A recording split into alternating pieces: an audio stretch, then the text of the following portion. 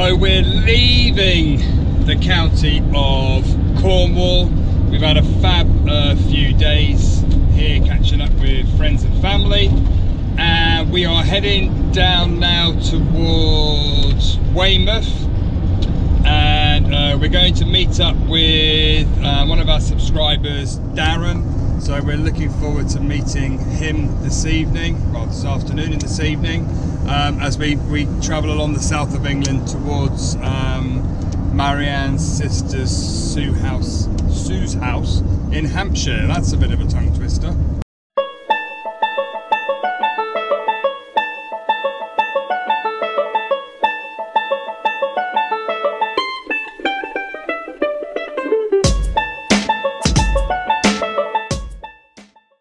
I don't know why the sat nav nearly there takes us down roads like this.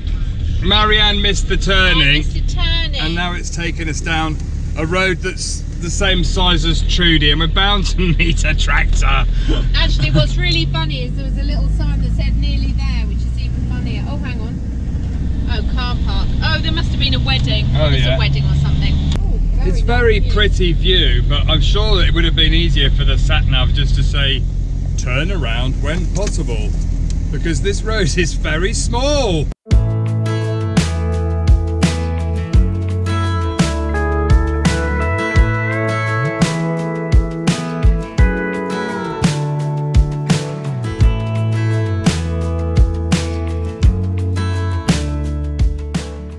We've just entered Dorset. It is home of the Jurassic Coast. There you go. That's what it said on the sign. There you go.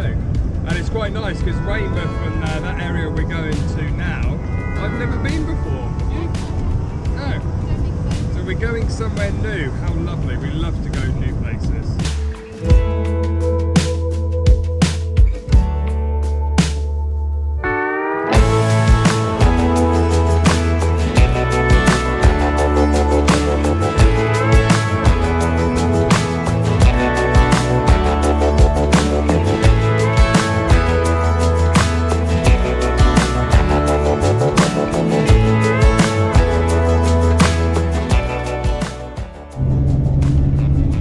So it's our first time driving along the south coast, and we just can't believe how pretty the little villages are, with the thatched roofs, quintessentially English and really, really well maintained and just looking absolutely beautiful. Yeah, they're absolutely pristine. They're like picture postcards. Yeah. I'm amazed I've never ever done the south coast. So we are at Portland Castle. We have come down to the south coast, and there is not a cloud in the sky at the moment. I can't believe it. We are so lucky with the weather. So we're going to go and have a look in Portland Castle.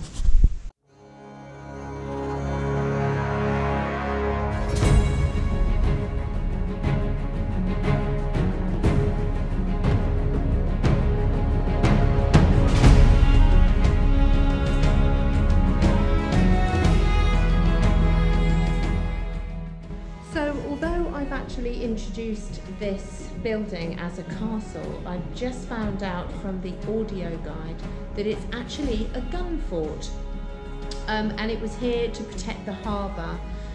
So we've walked into the building and it's explaining that the walls are 12 foot thick to protect the building, and that this was very much a working building, that they use this to store food. The soldiers would rest here, they would take it in turns to guard.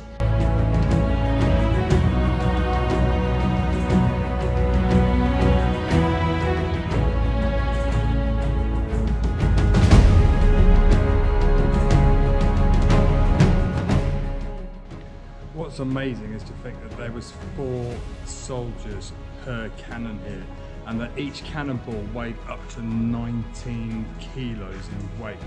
But they really are. You could definitely weight train with these. Can you imagine how tired you'd be loading that up all day and firing it? I found a really important room, the toilet. It would have emptied straight into the sea. That would have saved cleaning, I suppose.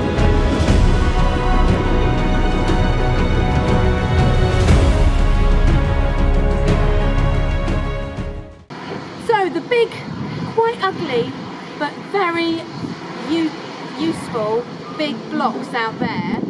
They're actually floating. There's 2 concrete floating blocks, and the port entrance over there, what they would do is they would float them over, or drag them over and block the port. So they're there from Second World War. At that time they used them to block the port. So any foreign vessels coming in would just assume that that's a solid brick wall. But they're hollow. Amazing.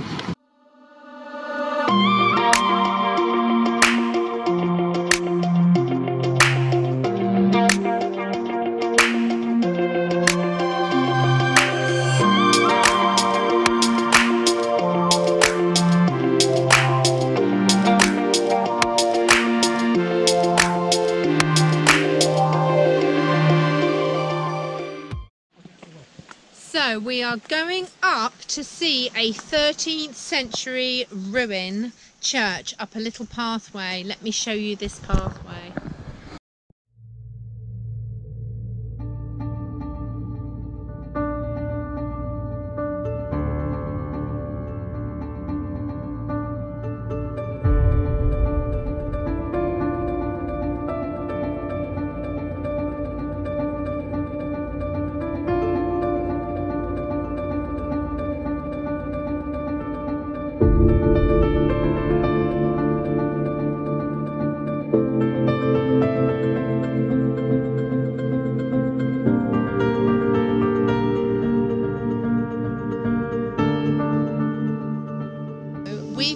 Some beautiful old tombstones which I am sure could tell many a tale, maybe a tall ship tale or a pirate tale, because if you actually look at this one here, there is a skull here and crossbones. Look at that, I have never seen that before. And also on the stones over here see all the beautiful carvings. Look at that, it's absolutely beautiful.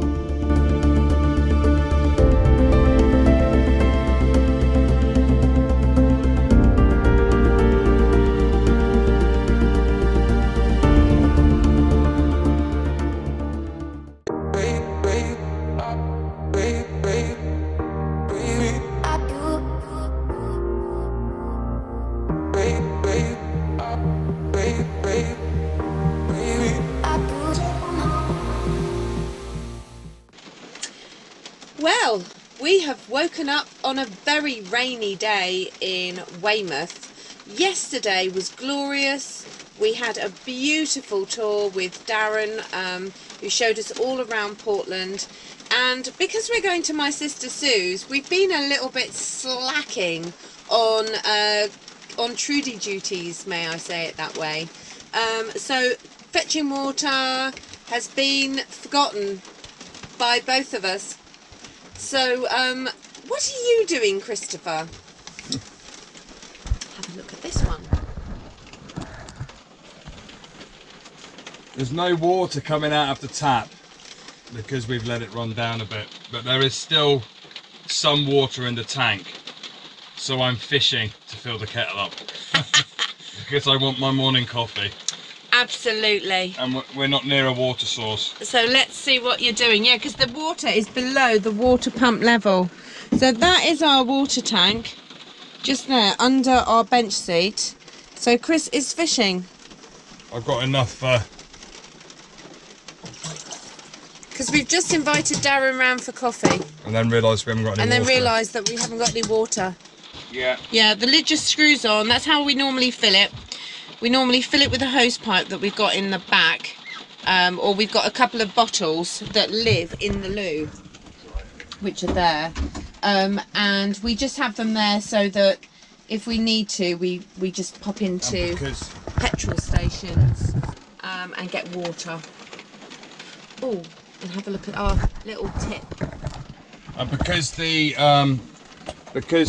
little cover's really flimsy and it broke, because I always kneel on the sofa like this to get into this cupboard. So my knee went through it. It did. A while ago, actually. It did. So we just put a shelf on top and it works absolutely fine. Yeah, that's great. In fact, the shelf came from this cupboard because it was just super full, and we decided that we didn't need the extra shelf in here because it would actually make it harder to get in and get things, and we actually just have a bucket now and it's got all our food bits and pieces in it, so it's easier just to pull out the whole bucket. It's time to put the kettle on, Christopher. Good job. So we've woken up this morning at Darren's place and we can't leave because the tide's out. Sorry, the tide's in, so until the tide goes out we can't leave. So we just thought we'd come and have a look at he's got this Overlander vehicle that he's doing up and he wants to take us on a bit of an adventure around his land.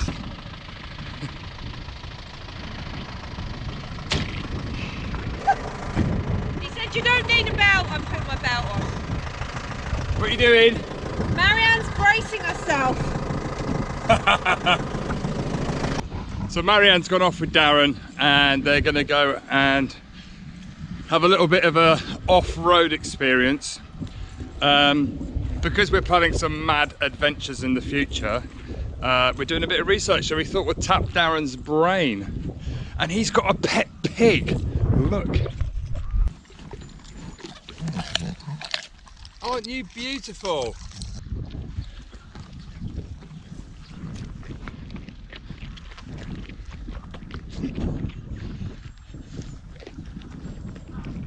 We're staying on Darren's land and it's beautiful. The tide's in because you've got to drive up over the beach to get here, and they're driving round the field and we're just going to go and find where they are. And it was so nice this morning. We woke up and there was a family of deer playing in the field.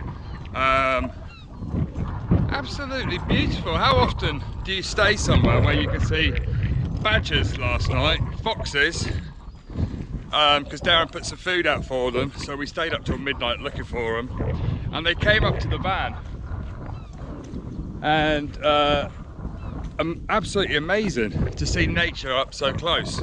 Spring watch, eat your heart out.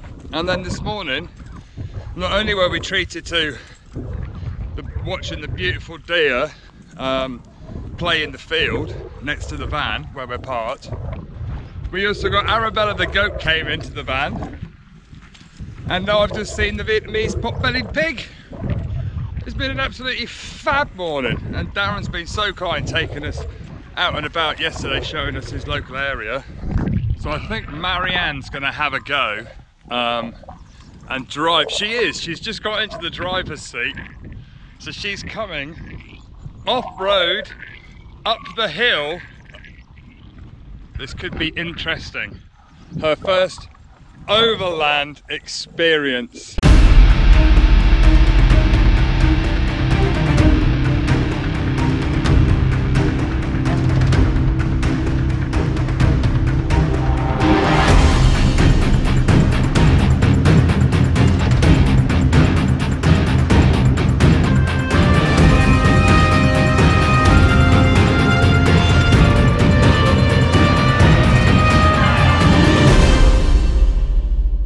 Wow, I can't believe how easily that lorry just drove up that hill.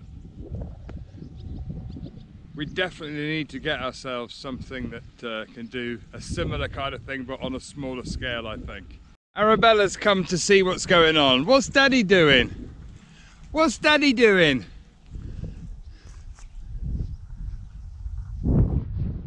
Bella, come on in. Good girl, come on in.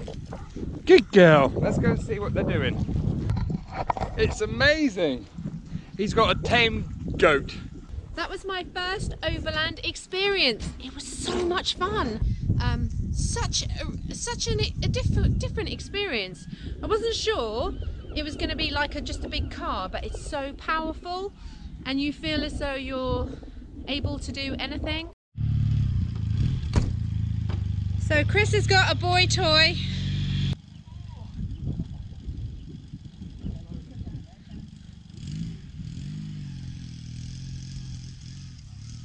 We're just going to hang out, us girls, aren't we, while the boys are going out having fun.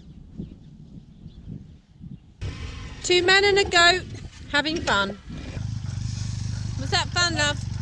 Did you enjoy right to that? Corner, because you can't. It's not like a motorbike. Is it like a Robin Reliant? It's not like a motorbike. I went straight into the bushes. Marianne felt something in her shirt, and it was a cricket. She's got Jiminy Cricket. Hold on, you have to open it out the window. I'm going to. It was jumping around the van.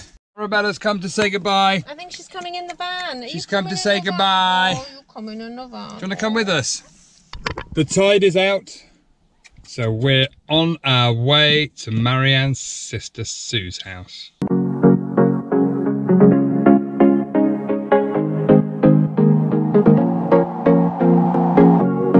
Leaving this place, the sun's about to break. You're riding shotgun.